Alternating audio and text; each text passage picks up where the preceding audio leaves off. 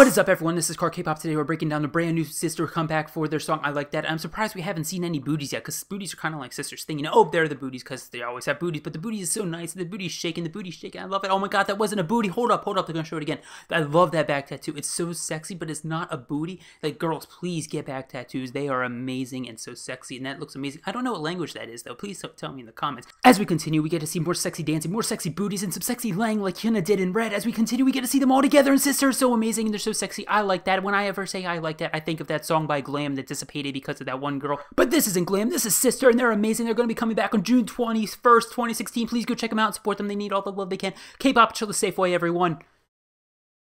Let's count and see how many booty shots there were in a 30-second music video teaser, shall we? 1 booty, 2 booty, 3 booty, 4 booty, 5 booty, 6 booty. Oh my god, I'm excited for this music video already.